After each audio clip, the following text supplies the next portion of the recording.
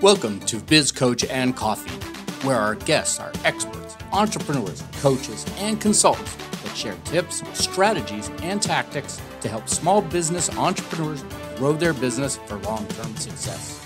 Please welcome your host, Biz Coach Steve Feld.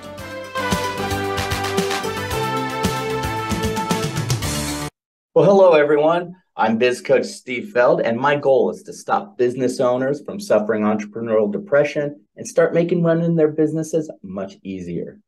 Business owners and entrepreneurs hire me to crack multiple 6 and 7 figures without burning themselves out. Today, we have another great guest for you.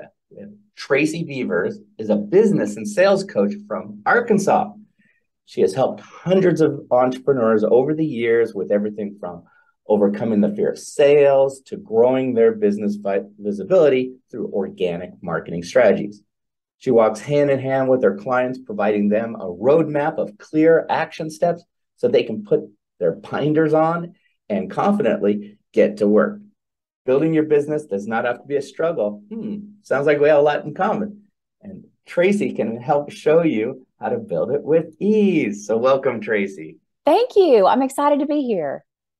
Well, the first question I always ask is, why did you get into this? Or what started all this? How did you get into business and doing what you do? Yeah. Why did I board the entrepreneurial crazy train? It's a good question. So I got completely fed up with corporate America. I was raised in that generation where you go to high school, you go to college, you graduate, you get the degree, you go get the job, and you, even if you hate it, you stay there for 40 years and you suck it up, buttercup, and then you get to retire with a pension. That's how old I am. They used to have those. You get a pension and the 401k and a gold watch and a retirement party, right?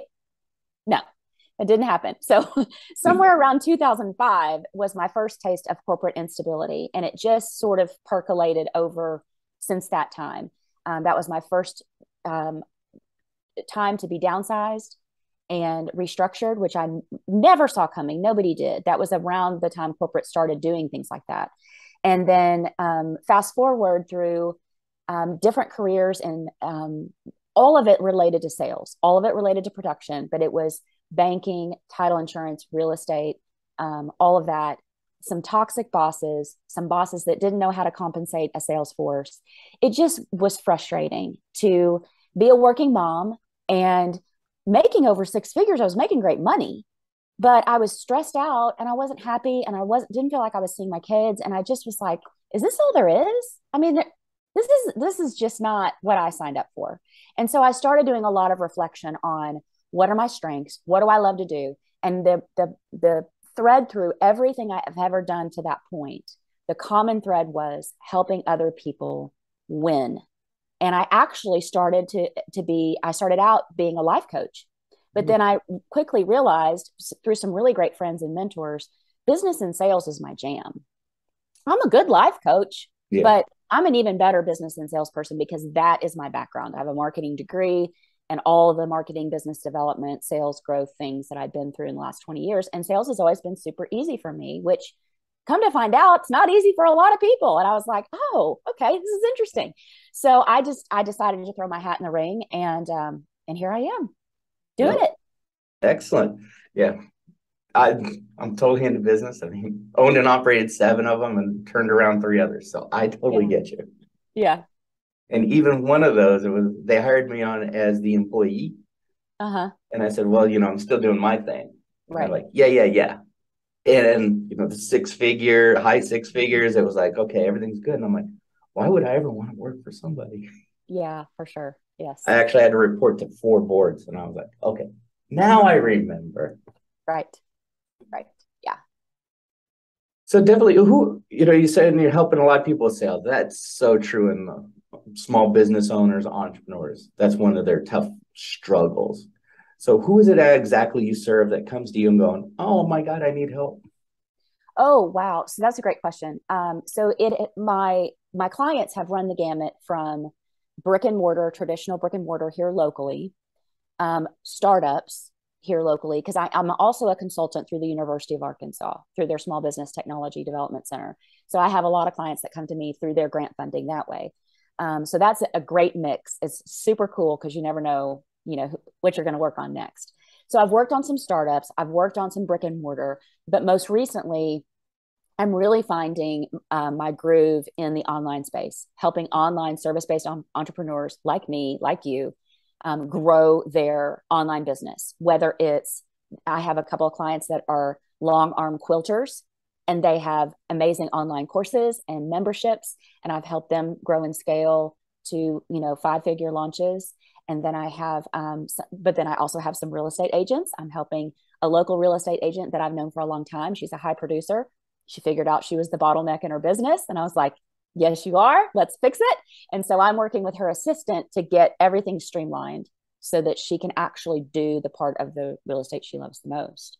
I have another online client that's a nutrition coach, personal trainer and nutrition coach. She's putting together a course. So really kind of a mix, which has been really, really cool. But I do believe that the online space is really where I want to be the most. I feel like that's where I can be the most effective, because what I teach is organic strategies. As you mentioned, I have built businesses over the years. I've built 3 successful businesses over the last 7 years, and I've done them all without any paid advertising. And I think that especially with the landscape changing in the last year or so with regard to Facebook ads and them getting wonky, and people are spending lots of money, not getting the right kinds of leads or as many leads as they used to, that landscape has changed some, and it's made people kind of pull back and try to figure out, how can I grow this thing without throwing money out the window? Mm-hmm. And so that's where I come in. Just using all the organic methods that I've developed over the years, using social media, building the email list, what are your offers, making sure your offers are priced accordingly. And then the sales piece comes in, because we're all salespeople. Right. And that's what's so funny to me is when somebody says, I'm not a salesperson. I'm like, okay, hold on. Wait a minute. Yes, you are. Yeah. We all are. And so, but in my female clients, especially, they don't want to feel salesy. They don't want anybody to think they're spamming them. They don't want to be perceived as annoying or aggressive. And so I help them overcome those roadblocks, because sometimes they have these amazing products and services, and they get to the sales part and they just stop, and they just end up, and they're like, I can't do it. And I'm like, okay, hold on. This is what we worked for. Let's get your offer out there. Let's sell it. Because if you're not going to tell people what you've got, they can't buy from you. Absolutely. And I totally agree that even one of the companies I turned around, everyone heard the same thing. People in accounting, well, we don't do sales here. It's like, yes, you do. And we started doing sales training for everyone in every department. And it was amazing. The mindset, it was just mindset. Yeah. That's shift. it.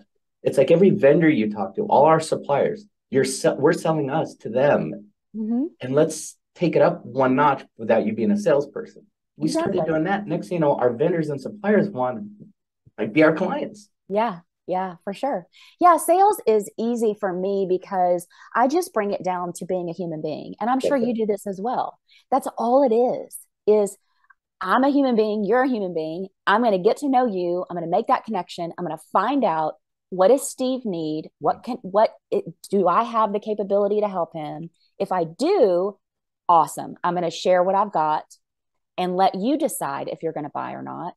And if I can't help you, I'm going to try my darndest to find you somebody that can. Mm-hmm. I tell people this all the time. Schedule a free info call with me. I'll be the first one to tell you if I'm not the right coach for you. That's it. Because I got to sleep at night, first of all. I'm not going to take somebody's money. But, it's super important to ask those questions where you know exactly what they need. And then what I like to remind my clients of is, okay, so maybe what you're offering isn't exactly what they need in that moment. But if you work to find them the person that can help them, they are going to remember you, and they are going to come back to you when they're ready, mm-hmm. or they're going to love what you do so much, they're going to refer people to you. I've got people here in town that will never need me as a business coach because they have no desire to be an entrepreneur, right. But they know who I am, and they know my heart, and they've seen the hundreds of entrepreneurs I've helped. And so when they run into a business owner, they're like, okay, hold on. Do you have a business coach? You need to call Tracy. And so, on the face of it, it doesn't look like that person would be the best connection for my business, but you just never know. That's it. And I think that's a great point. It's like a lot of small business owners and entrepreneurs, they're thinking, well, you're not my client, so goodbye. Yes, exactly. I don't want to waste my time on you because they're like going into the Chamber of Commerce luncheon Yep. and they're just like blinders on. Who's my client? Who's my client? Who's my client? And the universe is going to bring you way more Right. connections if you just chill out and act like a human being and help other people. That's it. That's it. It's just helping other people. What do they need? Can I help them in any way? And then they'll want to help you too. That's the way it's the way it should work. It's the way it works most of the time for It, me. it works the same thing. Absolutely. We're going to get a little deeper into that and show people it's like how to ask these kind of questions because they're very simple. We're going to take a quick little break from our sponsor, but we'll be right back with Tracy. This episode is sponsored by Spotlight Books. Get your expert book completed in 30 days. If you don't have an expert lead magnet book about you and how you serve your market, then visit www.spotlight-books.com. Link is also in the show notes. Put a spotlight on your expertise. And we're back with Tracy. And we're talking about, when you're meeting someone, just don't think, I'm just looking for the sale. Who's my client? Because we see it so much at networking events. And that's what makes networking not so fun. Because everyone's trying to, I always say, sell your junk. Yeah. They're just there to sell stuff. Sell stuff. No.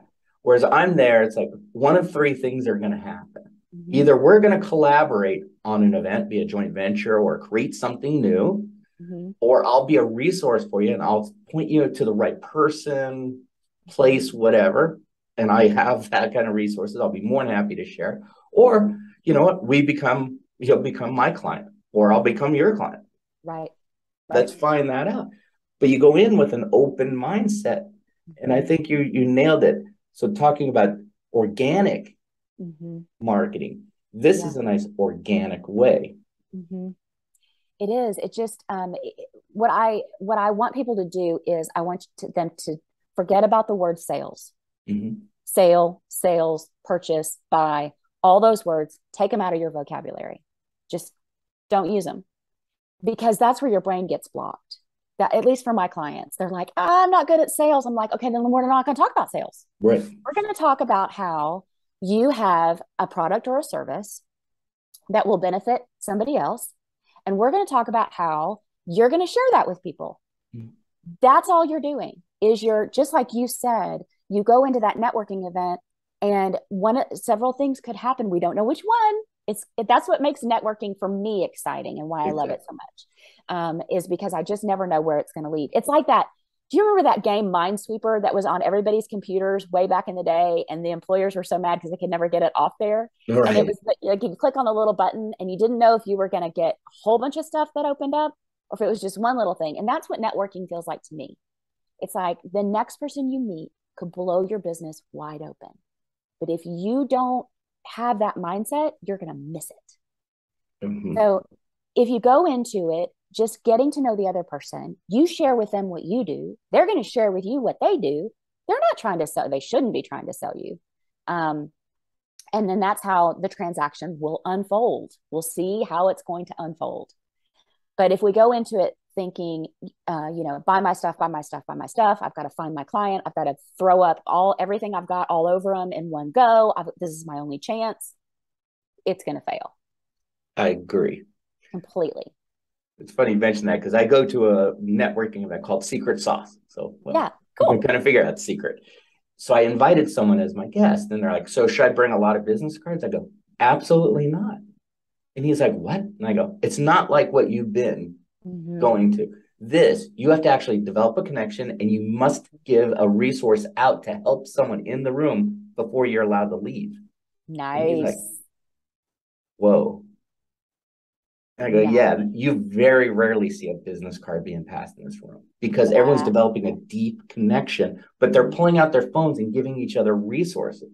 Here's who you need to talk to. Here's why. Let me make an introduction right now. Right. That's what you see in this room, not here's my 30-second elevator pitch. Yeah, I like that. That's nice. Yeah. I like that you have to give a resource before you leave the room. I think that's really cool. Yeah. When the guy first started, he'd actually be at the exit. Who did you help? in this room. Love it. You had to point to them and you grab them. What did they help you with? Oh, I was looking for someone like a CPA who does this. They gave me so-and-so's name and they actually did an email introduction while we were there. Okay, you Yeah. can leave. Yeah. Nice. It was like, wow. I like it. I like it. So now Yeah. everyone regulates themselves, but that's the kind of Yeah. deeper connection I think we're both talking about to everyone. Yes, for sure. For sure. Yeah. Because, we don't like to, you know what it feels like to be sold to. People want to buy, they just don't want to be sold to. And there's a Right. huge difference between those two things. Exactly. It's funny. I'm finishing up my 7th book on the final edit, and it's about how to build a successful networking group. Because Nice. I've done a lot of consulting at different kinds of networking, everything leads, referrals, and everything else. And you just mentioned that. It's like I've been to those MLM networking events, Mm-hmm. and I was like leaving the room going, I need a shower. Right. Yeah, it's gross. It's gross. And the network marketing industry has really given sales a bad name. It really has because they don't care about value. They're just trying to hawk their goods. Right. Now, some of them are doing a really great job. And Yes. that because I actually have built 2 successful network marketing businesses, but I did mine completely different than the way they were trying to train us how to do it. The copy and paste strategies and the hey girl messages and all that. It just doesn't feel good. No. And that's the other thing that I remind my clients of. This business is yours. Or if you're in a sales career working for a company, your portfolio is yours. That's your baby. You get to build this thing in a way that's authentic to you. Mm-hmm. You can look at all the strategies other people are using. You can look at emails people are sending or marketing copy or whatever. Take what inspires you, but turn it into you and yours. And, my clients will say, well, should I do this? Should I do that? And I'm like, how does it feel in your gut? Does it feel aligned with who you are? Are these words that you would say? Is this how you would approach somebody in a coffee shop to have a conversation? Let's dial it back to who are you and what do you want to do when it comes to sales? Because again, it's all about building those authentic connections and those authentic relationships. And if we try to be someone we're not, that's when it's going to go south in a hurry. People can smell that too, don't you think? When Oh, absolutely. you're with somebody and you're like, this just doesn't smell right. Yeah, something's not right here. I gotta go. Yeah, I don't think this person's being genuine. Yeah. But I love that you're writing a book about networking. I think that's super cool. Yeah, I've just done consulting with many chambers and some international groups. They brought me in to like, what's wrong with this group? It's Right. like, wow, I could see it from a mile away because I've Right. done so many of these kind of things. So yeah, and now it's just putting it all in the book. So this is a great way to build your business. Yeah. Like even give you an example, a financial planner I know. So he started a speed networking group. Mm-hmm. And next thing you know, it turned into multiple speed networking groups, turned into social networking groups, then it turned into lead referral groups. He grew his business by over 500% year over year. He didn't do any selling. I love it. I love it. That's what you want. That's how you want to build a business. That's it. It was very organic because he got to know everyone in a totally different manner. Yeah, for sure. And then what happens is the growth starts to flip into you're not having to turn cartwheels at the front of the house to try to attract new people in because all the new people that are coming to you from referral. It was, and they're warmed up and they're ready to go because you've been recommended. I mean, that's phenomenal. That's the dream that we all have is having a business with the new clients coming in, warmed up, ready to go by referral. Wow, that's cool. Yeah. We got lots of good examples in the book, thank God. But I know on our show, we like to give something away, and I know you have something to give away. So tell everyone, what is it? Yeah, for sure. So speaking of selling, I do have a free resource that I know everyone is going to want to grab. It is called Selling Without Selling, and it is going to help you overcome those mental roadblocks that you all have when I say the word sales and you all flinch and you go, ugh, that's what we're going to overcome. It's a real quick video with an interactive guide for you to go through. And you can grab that. It's tracybeavers.com/selling. And I know you're going to put that in the show notes for me. That's amazing. And I also have the opening of my 8-week group coaching program. Speaking of organic marketing, the strategies that I teach, it's called Business Visibility Made Easy, and it's a step-by-step system to gain new clients without paid advertising. And the doors to that open in the middle of September. So I know you're going to put the link to the wait list on that in the show notes as well. I would love to have anybody come in.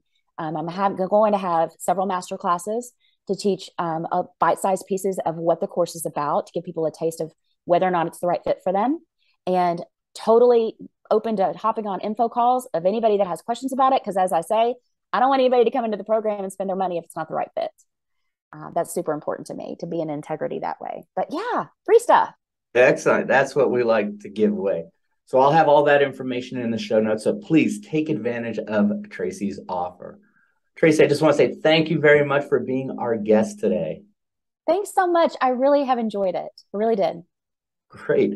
Well, please, folks, make sure you like and subscribe and take advantage of Tracy's offer. This is Biz Coach Steve Feld, just wishing you and your business much success. We hope you enjoyed today's topic. If you'd like to discuss how you can apply these strategies in your business, let us know. This episode is sponsored by Spotlight. Get your own expert book written about you in 30 days. Set yourself apart from the competition. Make sure you like and subscribe to this channel. Also, feel free to give us your comments. We look forward to hearing from you on Biz Coach and Coffee.